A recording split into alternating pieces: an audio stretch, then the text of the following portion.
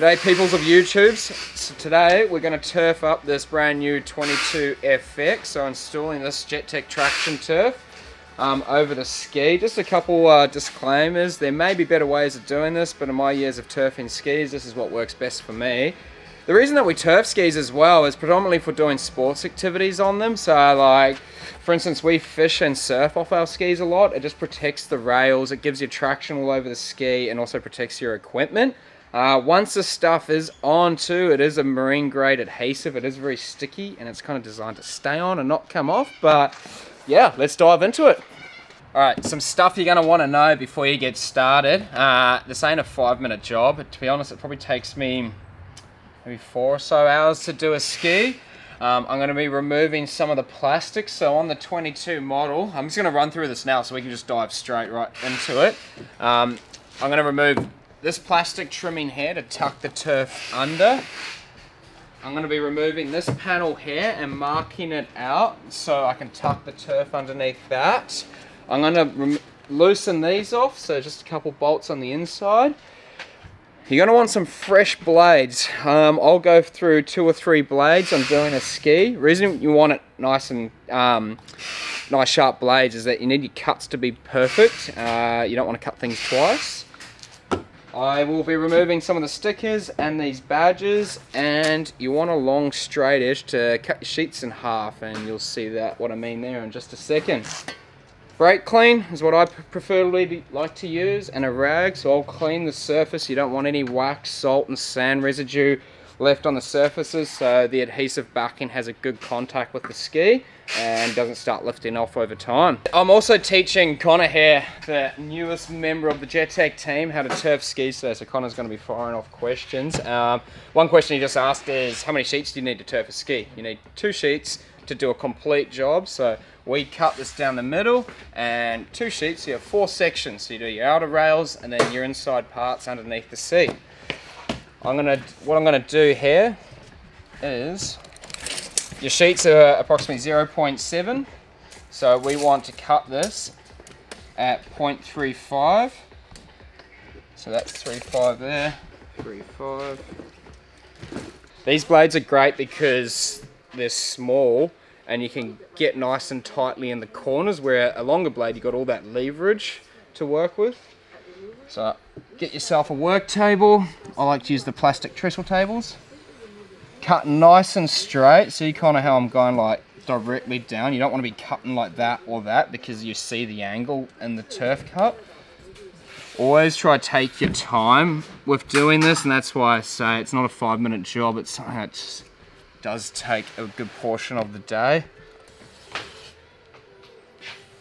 See how I've cut from that way to this way? I usually wouldn't do that. You're better off cutting directly, because see, if you're 5mm out here, it won't be a straight line. It's gonna kick it around that diamond there. I've pretty much nailed it this time, but I have stuffed that up before. There you go. Beautiful. So 2 halves. Another thing to take note: the type of turf we use is an angled groove. It's got an angled grooves in it with a diamond cut. We like this because it wraps around the ski a lot more, and skis on the footwells have so many contradicting angles. That's what makes it a tough job. Well, not a tough job, but a time-consuming job to do. Make sure for a nice professional looking job, make sure you get your direction all correct, so you're not putting one that way and the other one the other way. If that kind of makes sense. Removing these plastics because I tuck the turf underneath this. It's so much better. For the sake of spending a few minutes taking this off, it actually saves time trying to cut around it and looks way tidier. Alrighty-o. Next bit is pulling off this badge. I'm not too worried that I could spend a lot more time and try and not make any marks, but the thing is the turf's covering it, the turf's not coming off. And then I've used the blade to lift the edges out, and then I'm just with my fingers I can get the rest of it off.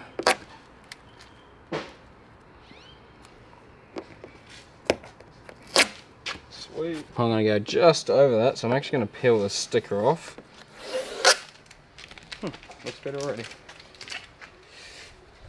Get your brake clean. microfiber. Clean the hell out of it all. Make sure you're cleaning right up to the groove here, because to where it meets the factory turf, because we're going to be going pretty close to that. And cleaning the ski, I assume, makes it the adhesive stick a lot better. Is that correct? Yeah, you got to clean it. Yeah. Just measuring it up. I know I'm not going to need turf past this section, so I'll get a blade and cut that off.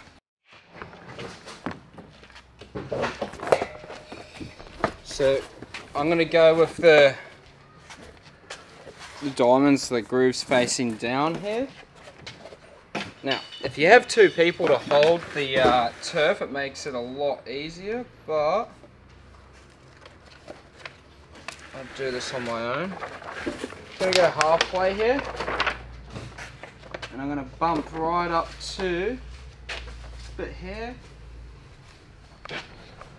So see how I'm coming in on an angle, kind of look at this. This is quite important, and I'm just going to slightly put it there. This is why you want your cuts to be straight.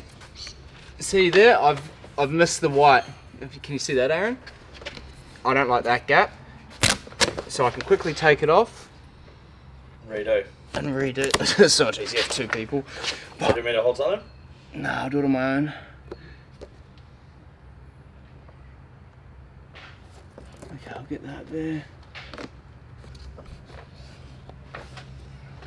So it's perfect.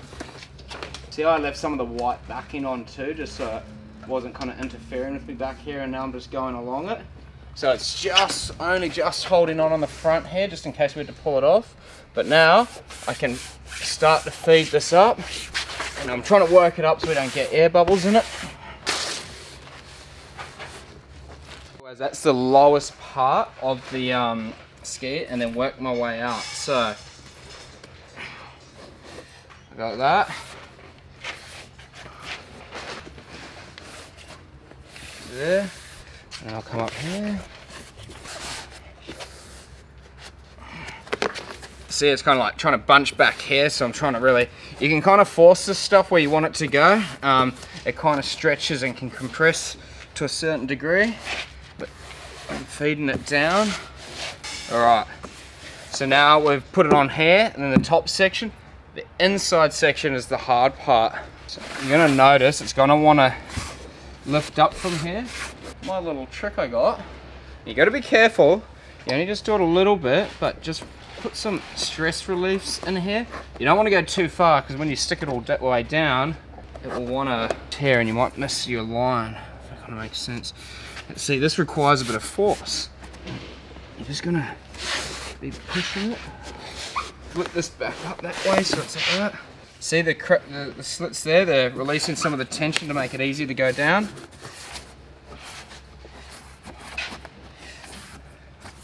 What I'm going to do here, this is all excess turf, so I'll come from the inside. Always be careful to not cut too much of it away, because when you start to go fold it down, it goes down another bend, it's going to require more material, so you don't want to cut too much away that when you fold it down, you're actually quite far away from your finishing line where you're going to be, which you'll see in a minute. Now, this is my terminology of feather cuts. I'm just getting rid of the excess. I'm looking nice and low, so I can kind of see where I'm going here.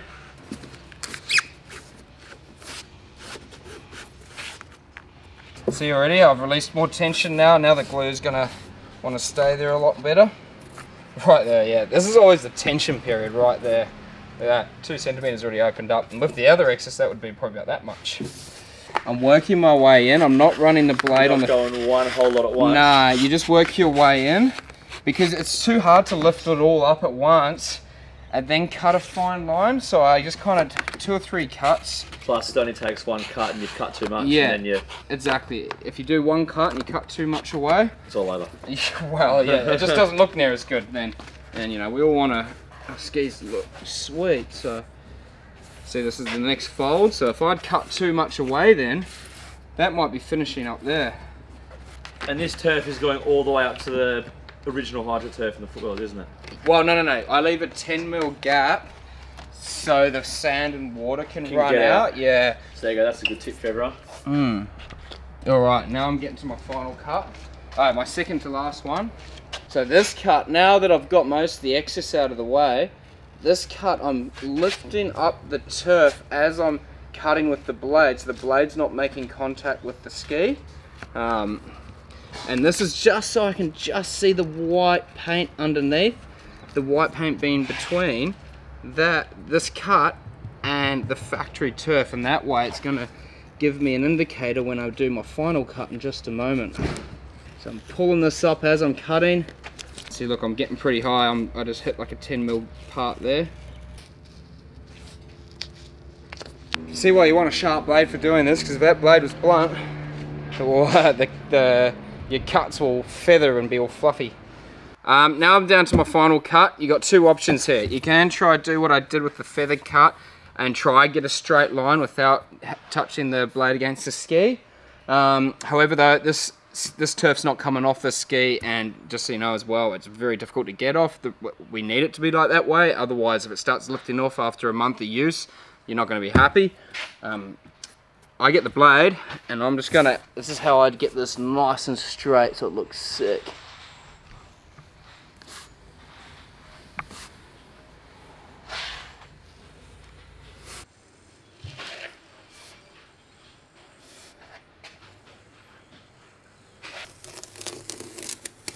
Pretty bang on if you ask me. You can pull away some of these little diamonds if you need to kind of tidy it up. You want to be eye level, don't you? Yeah. Just that one panel, you can see how many offcuts I've done this. Yeah, so take your time, feather it down, and you'll get a nice tidy job looking like that. Even though this is a brand new ski, he's gone on it once, he's already scratched the ski there, but even if this is a black ski, this whole panel with carrying a board in there will scratch it up. You can run our board rack system and that solves the issue, but it all comes down to what you're doing, using your ski with. If you're carrying spear guns, fishing rods, surfboards all the time and stuff, it's just so much easier just to turf them up. Or you just use our rack systems and that solves it too. But if you're doing step-off surfing and toe-in surfing, you predominantly don't have racks on the side. And you're running a setup like this with our seat straps and our sled, and those are kind of like the three essentials you need for doing those kind of activities.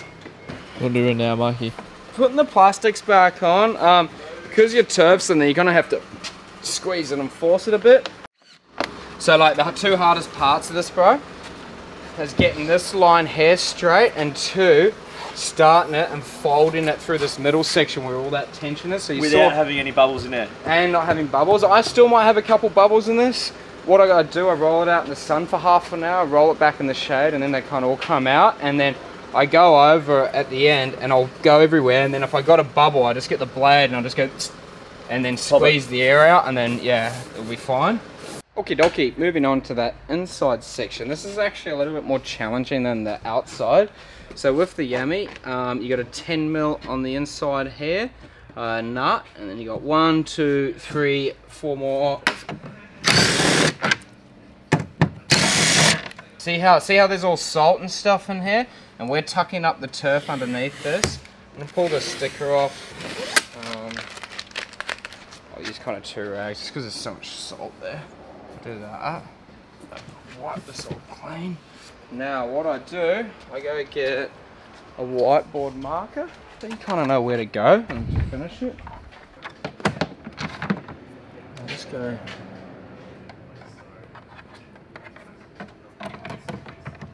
Now I know I need a turf like about 20mm just above this, along this line, going all the way up to there. We're also going to tuck it into the back piece here. Just a 10mm bolt in here. Always be careful, don't drop your bolts underneath the hull. I think one time I was pulling an engine, putting an engine back in a ski, and I dropped the bolt underneath it. I think I spent like probably like 40 minutes trying to find this freaking thing out. Yeah. Did my head in. And you know you're so close, you're so far. Yeah. You can see here the pattern's going down. I'm going to be doing the same with the inside sheet here. Also sand stuff doesn't get caught in it and just kind of runs off. So I've pushed this all the way to the front towards the speaker. I know I'm going to be turfing. I'm not turfing up and over with that. I'm going to be tucking this under, so I'll go from here. Probably going to need a new blade shortly because, see, I'm using craft right blades. I swear these blades suck balls. Get rid of that. This little hoo-ha gets in the way all the time. So, again, don't go too crazy on it, but just cut that off a bit. So what I do here, Connor, is I'm gonna get this like pretty straight. You don't want to be trying to, if you start turfing like that and trying to stick it down, you got a massive gap here. This is going to create you problems later. Yeah, you can't compress this much turf, and water will end up pulling away, and like water will collect in it, and it will kind of screw it all up. So you want this being as pretty flat as possible. So see how I kind of cut that, and like, you know, going up to about there. Like, I could finish some skis. I can finish, you know, here and cut another triangle and fill in a piece if it needed to be as well, just a second bit, and you line it up. Now with this, just a light cut here, so sticky.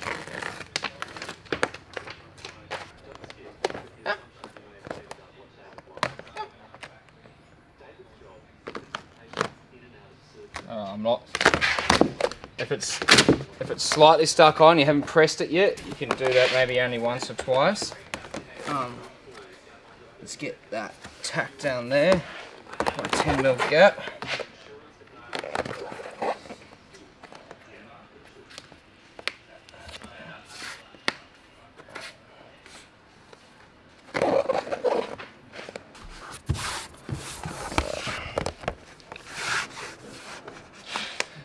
Now, see how I cut that triangle off before? Man, if I went too much more, I could end up all the way up here. Another thing with these Yamas, they got the bloody footwell drain holes. It's actually really cool, so your footwells don't fill up with water, but you got to cut around that. It's kind of a little bit difficult at times.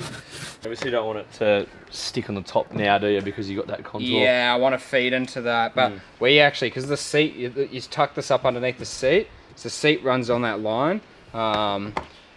So we'll tuck up underneath that, and then I'm just going to peel this off. See, I didn't peel this off before because I don't want it sticking around where it'll get in my way. Alright, so now we've got it into position. Now to start trimming it around. I don't know, just where I just not to go past. You don't have to really care about this cut so much. Make sure you go below the bolt there. Now it does finish there. So the plastic will cover all that. Stick that in. And this has got a groove, so every time you got a groove, like into a new angle, you press along it so you don't get air bubbles. Now let's get rid of this. Well, you nearly cut it too much. Nearly. See, I just hit that line. See how, because it was out there. Yeah. It's deceiving, man. Once you push it all in, it's like you cut a lot more than what you'd. Yeah, you don't want to cut more off because then it's gonna ruin it. So we're going up underneath this. I'll get rid of all that hoo-ha. I'll cut to like that there. And I'm gonna try pull this out. So under that bolt, I should be able to chuck it all straight underneath.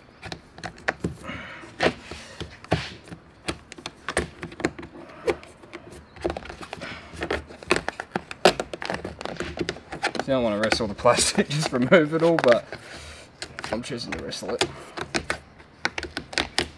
See how much better that looks? How much better it looks when it's under the... Yeah. Feather cutting again. Nice and low for the final cut. I'm just going to put it out there. Some people are like, why won't you template this? Honestly, I've tried that many times. You're dealing with 1, 2, 3, 4, 5, 6 angles, plus a limited amount of space and obstacles to go around. Good luck trying to template that. It's so much easier to freehand cut it. Look at that. Look how sick that looks. Perfect. Right. And I guess when you cut And- freehand as well. Angles plus curves in your cuts as well, and nothing really replicates this. Like, I don't know, someone might go, oh yeah, I can do it and blah blah, and they're a bloody wizard. If you are that wizard, do you want a job? This is the hard part. I fucking hate this little thing.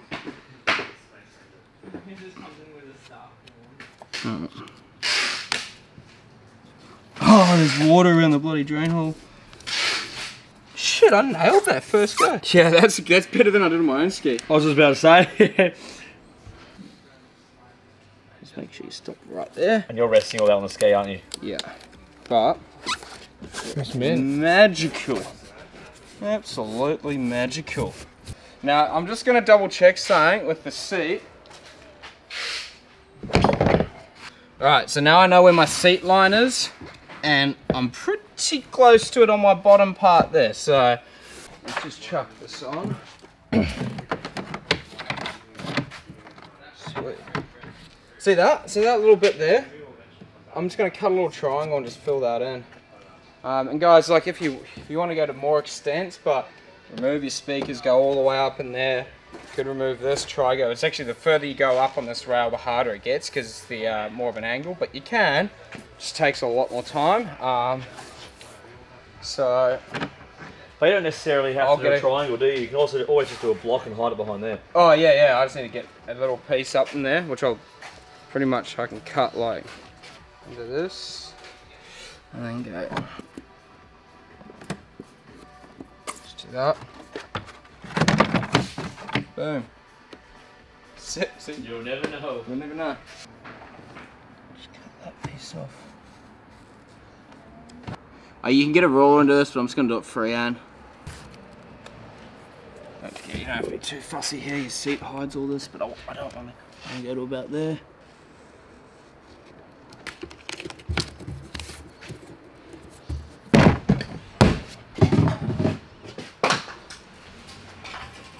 See that? Off the record. I went a bit too low there. After you're done, put your plastics back on, put your seat back on, and happy days.